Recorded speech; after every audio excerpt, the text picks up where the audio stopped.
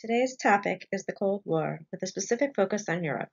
Historians disagree on its beginning and ending dates, but typically you will see 1945, 46, or 47 as the beginning, to 1989, 90, or 91 as the ending, depending on the source.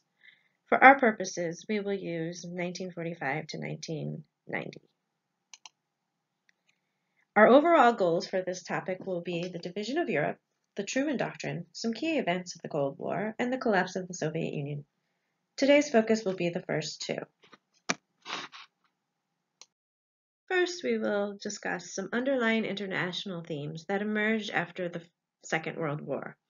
The U.S. became a dominant economic superpower, with many countries being dependent on it for aid. Many international organizations were developed to attempt to deal with the widening gap between the rich and the poor. Groups like the IMF and World Bank gave countries a place to secure loans during hard times. A true global economy emerged, with all countries being interdependent on one another.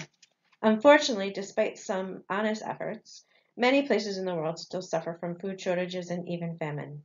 It is against this backdrop and the ruins of World War II that the Cold War began.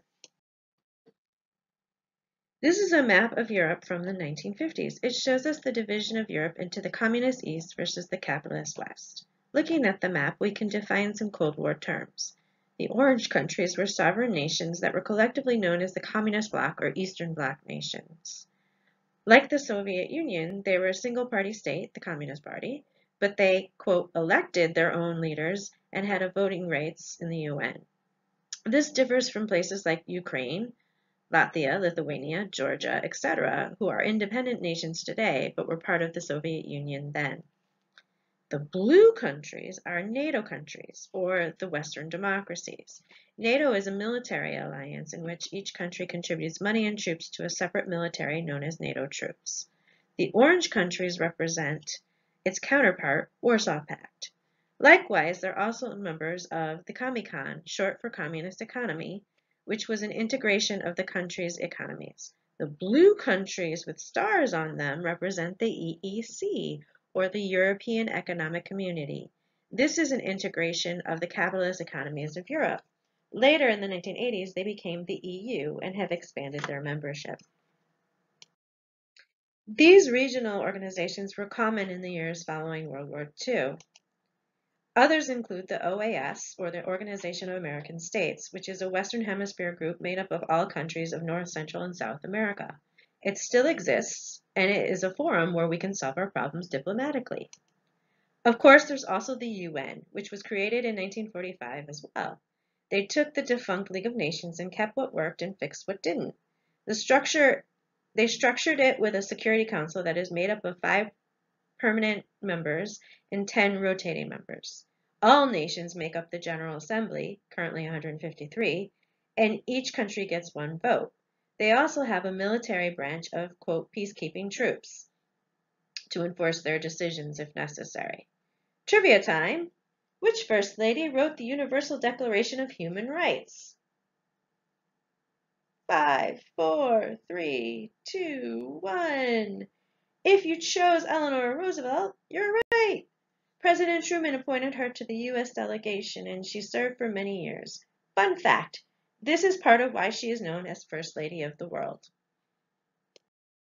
Now back to our story.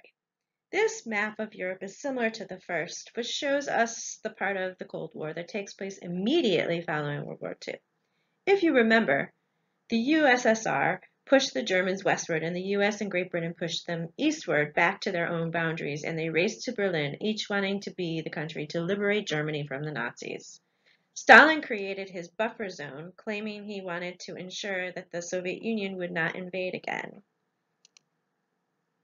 Here's his buffer zone.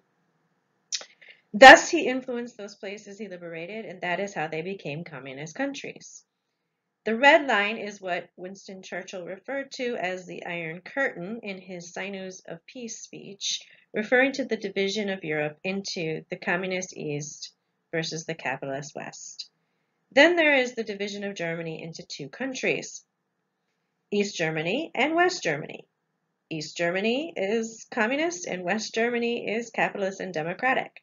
The inset map shows the division of the city of Berlin itself, first into zones of occupation, then in 1946, Britain, France, and the United States combined to form West Berlin.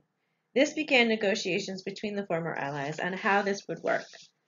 Logistically, this didn't make sense. West Berlin, half of the city, was a capitalist economy that was geographically located in the heart of a communist country. Do you see it? Ultimately, they built railroads, highways, and canals specifically for West Berlin to do business and travel to the West German border. Needless to say, Berlin would be a hotbed of Cold War tensions to come due to this setup. President Truman would set the foreign policy of the Cold War, which would be followed by all 8 U.S. Cold War presidents, ending with Reagan. This was due to the advice of the diplomat George Kennan. Kennan, an expert on Russia, believed that communism was a good idea, but ultimately would fail because it went against human nature. He said that humans are greedy and selfish, and the system would therefore implode from within.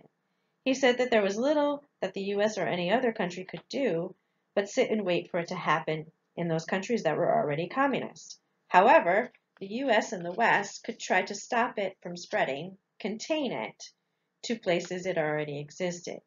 The Truman Doctrine found 2 ways to attempt this containment. 1, military aid. Give weapons supplies to countries who were attempting to put down communist revolutions, as well as training their armies on how to do so. But more importantly, monetary aid, billions of dollars to rebuild Europe and strengthen their economies.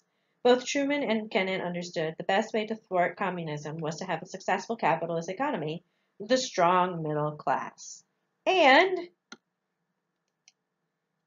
it worked in places like France and Italy, and even in Japan.